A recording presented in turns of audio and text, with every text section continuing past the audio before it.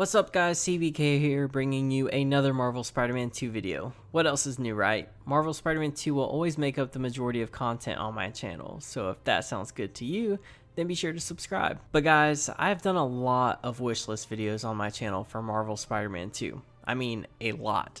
And today I thought it'd be pretty fun to talk about what I think are the most important features I think should be in Marvel Spider-Man 2. I compiled a list of features that I think are must-haves to get the best experience possible out of this game. But I know that my list is probably going to look a little bit different than yours, so be sure to share your top 5 features you want to see in Marvel Spider-Man 2 in the comments section.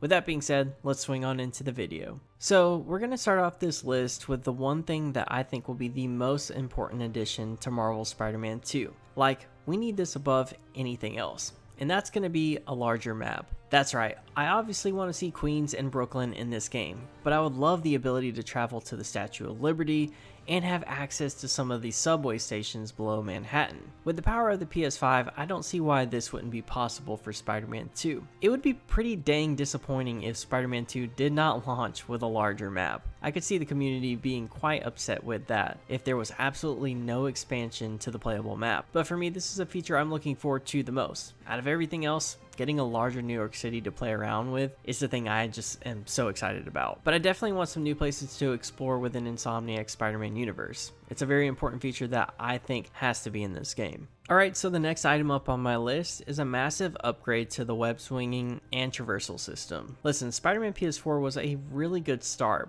but now we're moving to the PS5 and I have really high expectations for the web swinging and traversal in Spider-Man 2. To start with, the web swinging could definitely be a little bit faster. Having a faster web swinging on the PS4 was a little harder to do because the hardware wasn't able to render the city fast enough, but with the PS5, that should be no problem. The swinging speed should definitely be increased along with some new mechanics. I would love to see some more physics-based web swinging, like adding loop-de-loops under and over bridges or cranes.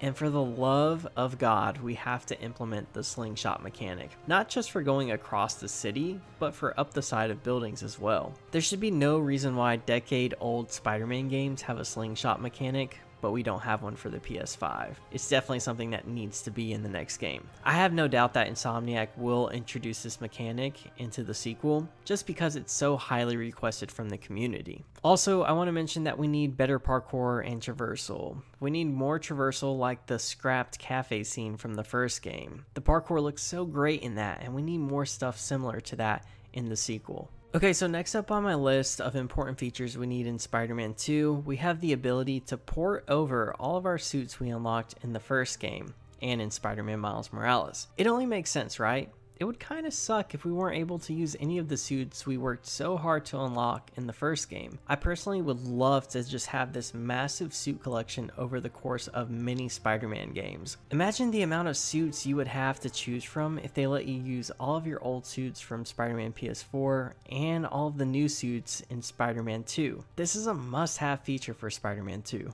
So next up on my list, we have a bit of an obvious one, but we need a major upgrade to the combat system in Spider-Man 2, especially when it comes to the combat with the symbiote suit. We need moves and abilities that are specific to the symbiote suit. I would even love if the symbiote suit got its own skill tree. I don't think it's likely going to happen, but it's just something I would love to see. And then we need more animations and cool takedowns, along with some badass team takedowns with Miles. I'd also love to see the combat be a little bit more difficult, and for boss battles to be more challenging.